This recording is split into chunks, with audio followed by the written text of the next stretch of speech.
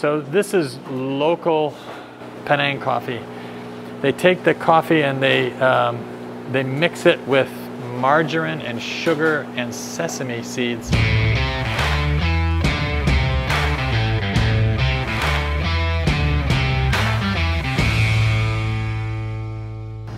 Today I'm photographing several artisans in my home of Penang, Malaysia. A few of them have even been designated as to what UNESCO calls Penang's intangible heritage. Now the camera that I'm using is a brand new camera. In fact, it's just been released today. They say good things come in small packages, right? Well, today we're going to find out if this is true with the release of Fujifilm's smallest X-series camera along with their lightest XF lens. It's the long overdue XE4 and the new XF 27mm Mark II lens.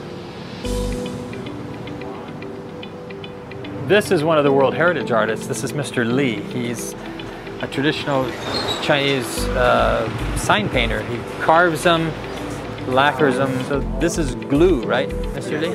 And you'll put gold leaf on that later?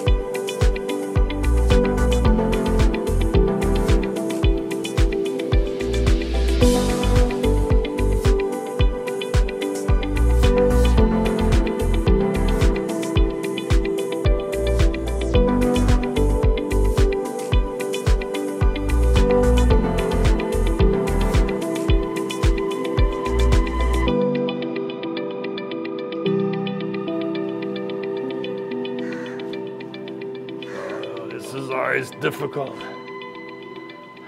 Okay. Oh, okay. So I think that's a wrap for the day. I think we got some pretty good stuff, and why don't we go back to my house and we can talk about this little guy. Well, welcome to my home. So let's take a minute and let's talk about this little guy. So the XE4 is the rangefinder styled little brother to the X series flagship, the X Pro 3, except it doesn't have the optical viewfinder. Now, I like to think of this little guy as sort of the love child between the X Pro series and the X100 series. And I think that's pretty accurate, actually. But now this isn't just a small camera. This is a tiny one at only 121.3 millimeters wide, 72.9 in height, 32.7 in depth, weighing in at only 365 grams. This is just a little guy. Fuji is marketing this camera as sort of the perfect vacation camera.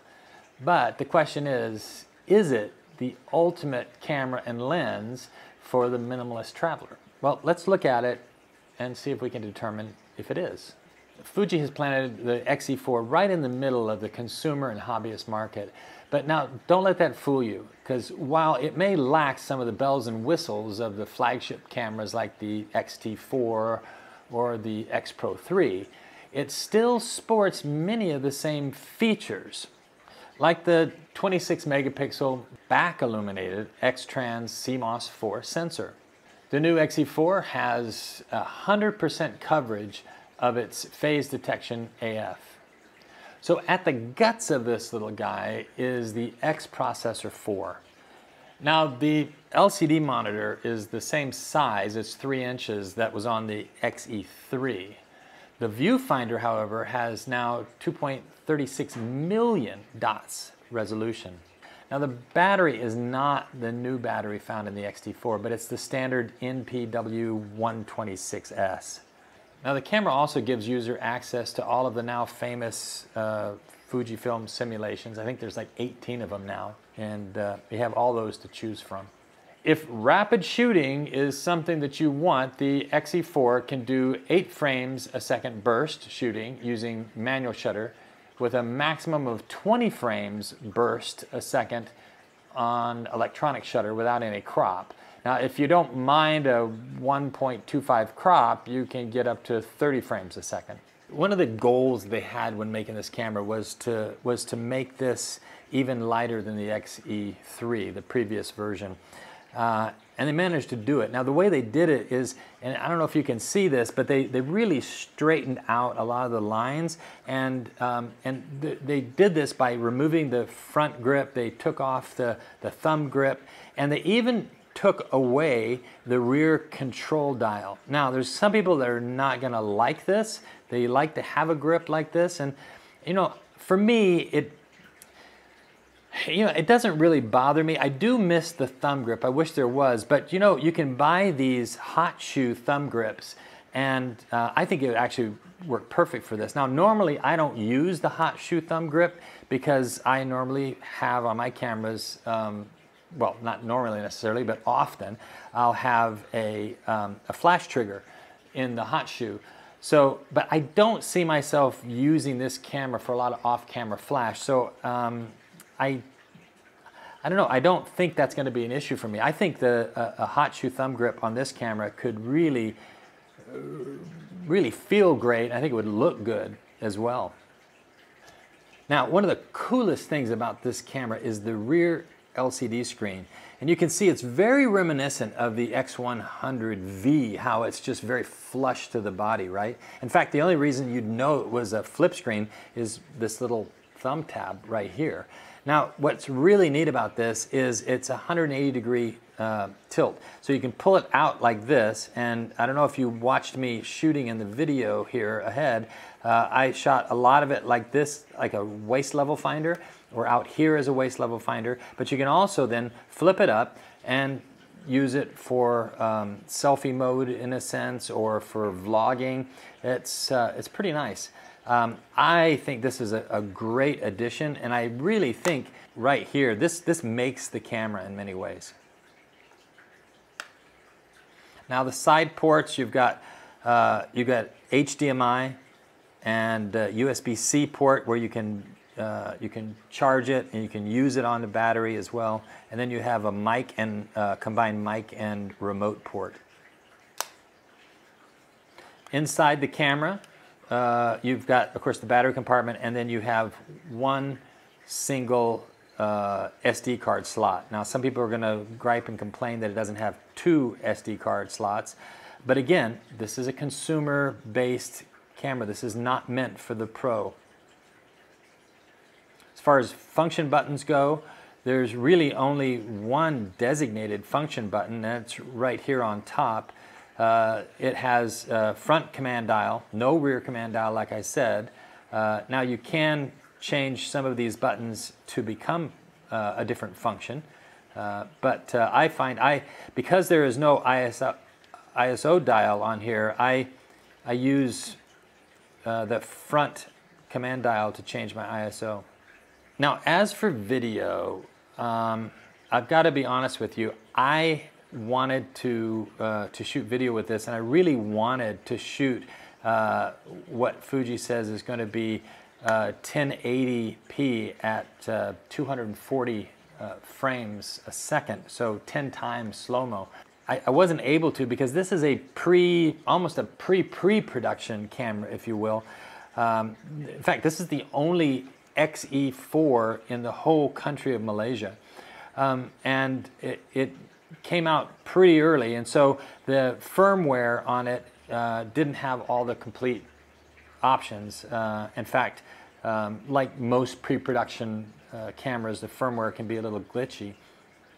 Of course, all that's going to be worked out on the final when you get the camera. But I will say what they say is coming out in this camera is pretty impressive for a consumer level camera. It's going to have DCI 4K at 29.9p, 200 megabits, and 10-bit recording using HDMI.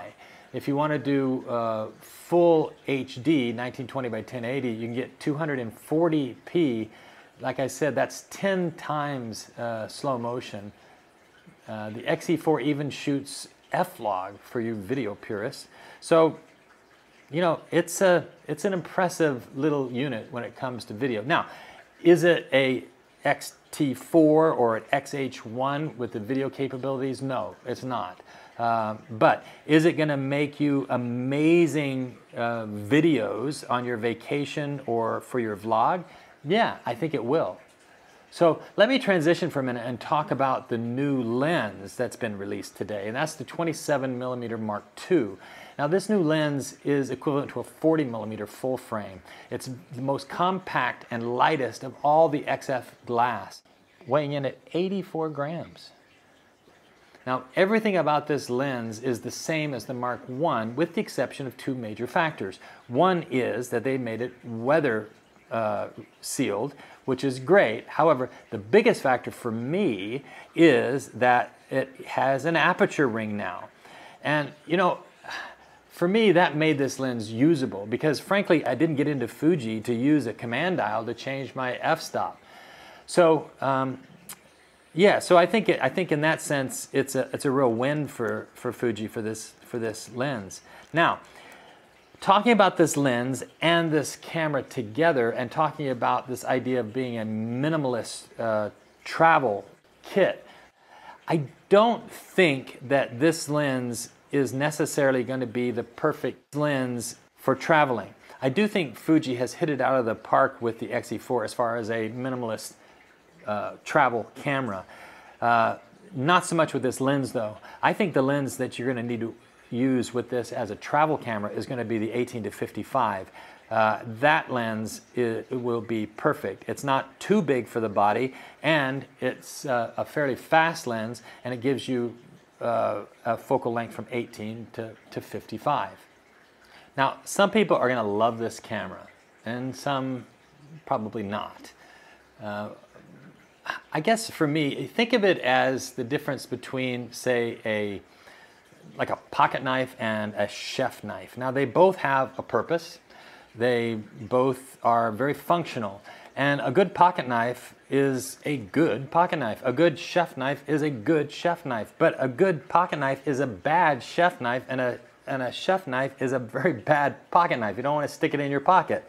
Well, it's kind of the same way with this camera. The XE4 is a really good travel, a really good lightweight, minimalistic camera. Now, it would be a terrible camera if it was meant to take the place of the XT4. It isn't, and it doesn't. It would be a terrible camera if it meant to take the place of any other really positioned camera in the X series lineup. It is unto itself a great little camera. So again, there are going to be some people that are not going to like it. Personally, I think they scored with this. So tell me what you think in the comments below, and in the meantime, get out and take some pictures.